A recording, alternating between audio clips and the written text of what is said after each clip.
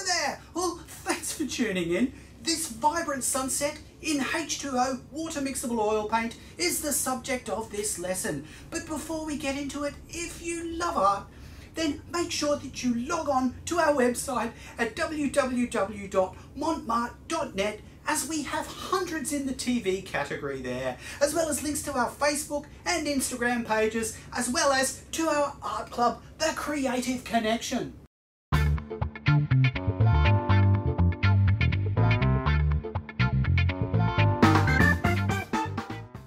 I'm using a 60 by 121 centimetre canvas for this piece. There is a PDF for the lesson that can be downloaded from a tab next to this project at our website. In the PDF is an outline with all the key cloud placements. The most important element is the horizon line. This lies approximately 2/3 of the way down the canvas. When this is being laid in, don't make the line work too dark, or it may be visible in areas after the paint is added. It's not always necessary to lay in the placement information, but for some projects it helps to get a feel of how the work will be composed. Next, I lay out orange and yellow ochre in Satin Series acrylic and loosely lay it into the canvas with a 75mm brush. I don't make the coat too consistent to add more interest. We add a tint also called a ground for two reasons. First, it seals the canvas so that the H2O oil paint isn't as inclined to be absorbed into the canvas. But more importantly, for this project, we need underlying tone to be distinguishable beneath our top coat in areas. But I'll talk more about that when we come to it. I let this dry and lay in the first area with H2O. This is the area between the two main cloud banks. It is a bluey violet created from ultramarine, titanium white and crimson. I lay the paint on thinly with no medium added. A thin coat of oil makes it easier to blend colours into it smoothly. Plus, you have the advantage of the warmth of the ground coming through to an extent. I lay white around the edge of the cloud and then blend this into the blue of the sky. This will suggest the light peeking over those forming storm clouds. I use a Taklon filbert to lay in these areas. Filberts are good because the tip is curved, so it allows for a wide variety of brush strokes. As I said, I have a main colour mix, but add varying strengths of the colours made to create this mix and blend it in directly on the canvas. As this is a storm front sunset, there would be an amalgamation of many tones. The beauty of oils is that they blend very well, and if you're judicious with each application, the blends can be controlled accurately. When adding a new tone to a canvas, don't wash the brush out.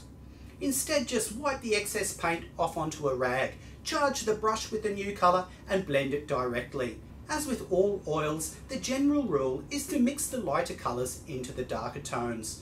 Of course, there will be times when a darker tone needs to be blended into a light tone, but if you follow the former rule, if you can, your colours generally stay fresh and clean.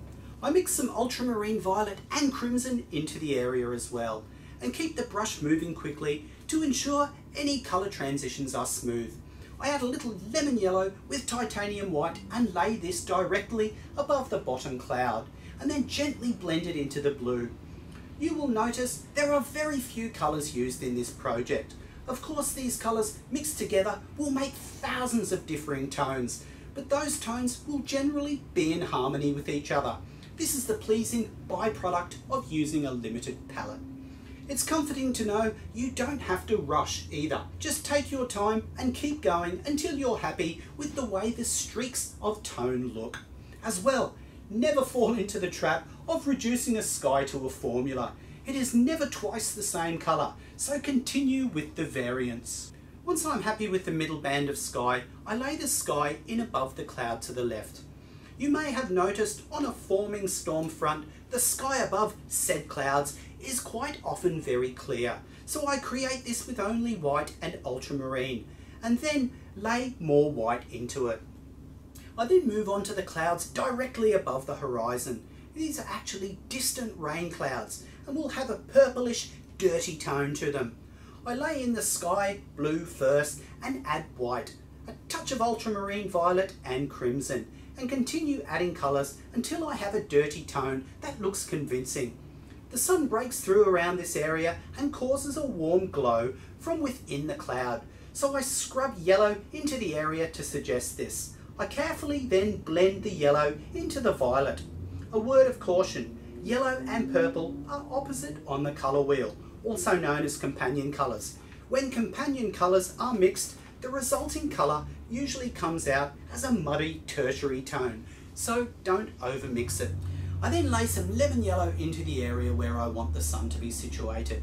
The sun is in effect being diffused behind the clouds, so there will be a warm glow around the actual hotspot that smoothly transitions. I lay this in quite thickly so that it is opaque and softly drag it into the orange around it. I then remove the yellow in the centre with a rag and lay straight titanium white into it and carefully blend this into the yellow. I don't want the white to be contaminated with the yellow at all, as the sun is the main focal point and it needs to be stark. I move on to that top cloud now. This is the closest cloud to the viewer, and because of its proximity, it's the darkest in the composition. And it's really full of rain. This mix is comprised of ultramarine violet, ultramarine blue, crimson and Payne's grey. I lay the paint on fairly thickly into the middle and drag that colour out to the edge. Use little circular strokes and take it out to the perimeter of the shape. Because you're dragging the colour to the edge, you can see the underlying orange ground come through. The cloud would not be as dense here, so it looks more roundish. A small filbert is the best brush for this, as it's easy to create little convex shapes needed.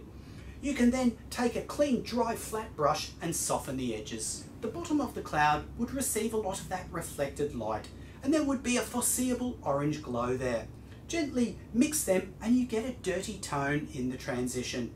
This colour suggests a cloud heavy with rain perfectly.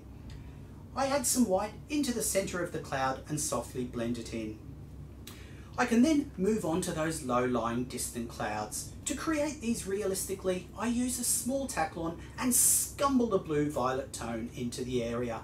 Scumble is a funny word, but it means to lightly charge a brush with colour and scrub it into the area. The benefit is that the underlying colour can be seen through it and the opacity can be regulated.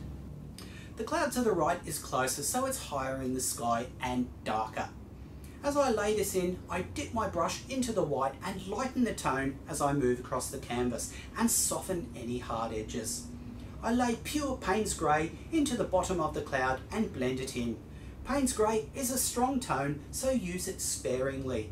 Payne's grey is a dark blue-grey colour and it's a very useful tone. It can be used as a mixer instead of black. I use a clean brush to remove tone from certain areas of the cloud so that the ground comes through, again to give it more shape. Once I'm happy with the sky, I move on to the water and lay in a purple phthalo blue tint. Like the orange tint, this is done in acrylic, so I don't have to wait around for it to dry. There is a saying, red sky at night, sailor's delight, red sky in the morning, sailor's warning, meaning obviously a storm was imminent. This is actually not a wives' tale, as a red sunset in the morning can mean that a high pressure system has already passed and a low pressure system, storm front, may be moving in. As this is a calm before the storm, the ocean would be flat and as such would act as a mirror, meaning a light orange reflection would be apparent. So I create a mixture from mid-yellow, titanium white and crimson.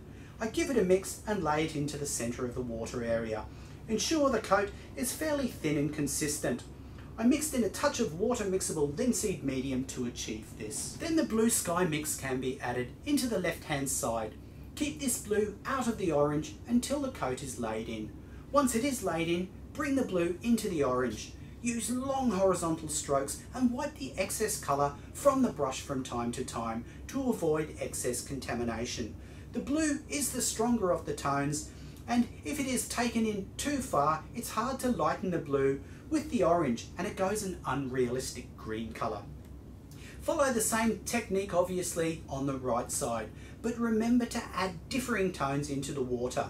Hold the brush ever so lightly. This way the filaments skim the surface and don't mar the coat. Soften the horizon line if it needs it, then lay some orange into the water area directly beneath the hot spot of the sun. the base will overpower the orange, so the tip of the brush needs to be wiped continually to keep the tone strong. Roughly blend it in with quick strokes, but don't overblend it. Add some water mixable linseed oil medium to some mid-yellow and apply it over the orange coat just laid down.